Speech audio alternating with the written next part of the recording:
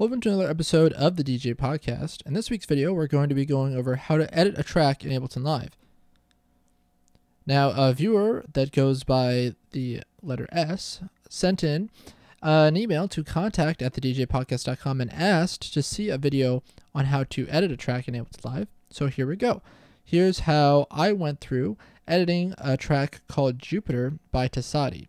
So let's jump into Ableton Live and take a look at what we're doing. Alright, so here you can see we have the original track of Jupiter. It's about 4 minutes and 30 seconds long. And this is my edit of the track, which is about 7 minutes long. Now this must have been the album version of the track when it originally came out. And I bought it, not thinking that it was going to be so short. My mistake. Remixes did come out later that were extended mixes. But I figured, hey, I've already bought the track. Why don't I just use this as a time to, learn more about Ableton and create an edit. And this was some time ago. I can't remember exactly when. Down here you can see that I have my edit of the track from the Ableton project that I was working on before. And you can see that the main thing is that the breakdown here is actually in twice. And this is because a lot of the times in a longer track you have either two of the same breakdowns or one breakdown that's kind of extended or longer than the other. And I'm just going to show you how I went about and chopped it up to create this edit. Now the important thing to remember when you're creating an edit is that you want to follow the standard bars and phrase format of electronic dance music. Okay, so the way that I'm going to go about showing you how I went through this is to kind of just chop up the track. And that way, I can kind of move things around and show you how this all goes together. So the first thing I'm going to do is, you can see I'm just going to copy the start here because I don't really want to change the structure of the track per se. I just want to extend it a bit. All right. So the first thing I'm going to do is copy the beginning, which you can see here. The next thing I'm going to do is I'm going to copy one bar here. I believe this is correct. Yes, 21 to 25. All right. And now I'm going to copy this section. Okay. And I'm going to extend this out to 89. Okay. Then I'm going to take this part here and copy it over. So here we have the end at 89, and here is 85 to 89. So actually I can just take that, and that's a better way of showing it. So you've got this part to 89, or to 85, 85 to 89. And then we've got the end of the track as its own. Here, I'll just copy this down. Okay, so now you can see that I've gone through the original and just chopped it up a bit. And these are essentially the same parts that become here, or become longer here, but these are the different parts of the track. So you can see that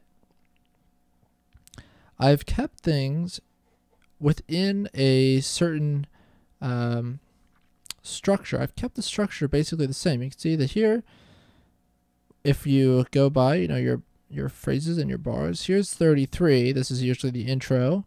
Then I go one bar over, and then I make a cut. All right, make a cut here for four bars. And then I go from 41 to 101. That's 60. And then we have 4, so that could be 64. And then we have the end here, which, just trails off at the end. So it's about 40 by the time it actually ends. We can just cut that off here. So if we were to do this again, you can see we have 33 bars.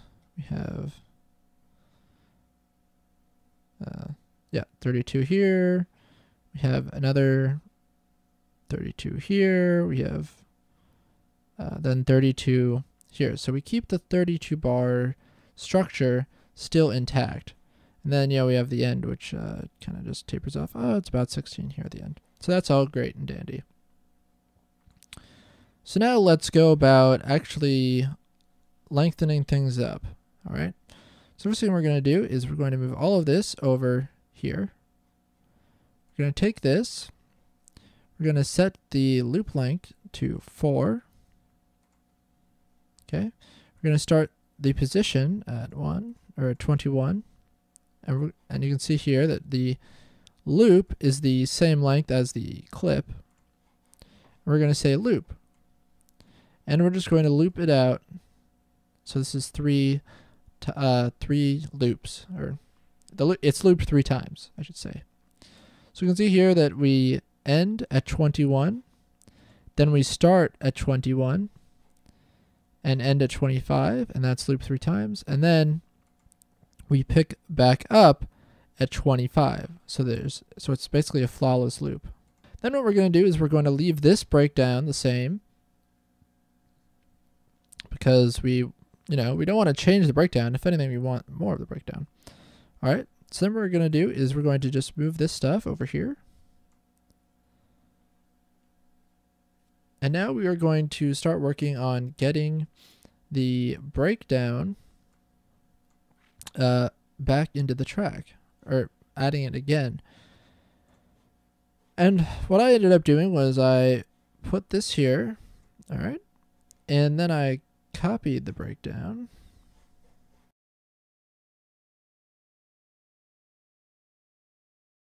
All right, so let's take a look at what I just did there. So I copied the breakdown, but what I did was I moved the start position to 33. You might be asking yourself why I did that. Because when you look at this here, it ends at 85. Then we have 85 to 89. All right. And that is 8 bars from the end of the breakdown, or basically 8 bars after the breakdown ends. Okay. So if we're adding in the additional 8 bars here, that means that we need to take out some from the beginning of this. So this is why we start at 33 here. And we're going to end at 85. So we're going to leave the end of the breakdown the same. As you see, it ends at 85. And what we're going to do is, to add some more time, we're going to move this over, and we're going to loop this part here. So you can see that our clip goes from 85 to 89.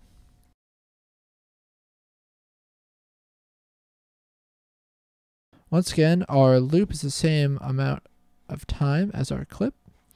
Going to turn loop on. So we are looping from 85 to 89, and we're going to make 4 more copies. So one more, one more set there.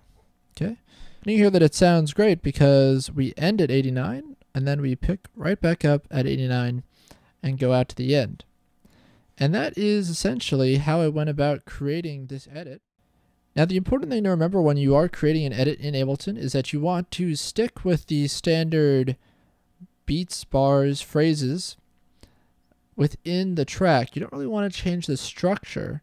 You mainly just want to change where things are. Thanks for watching. I'll see you guys soon with another episode of the DJ Podcast. Take care.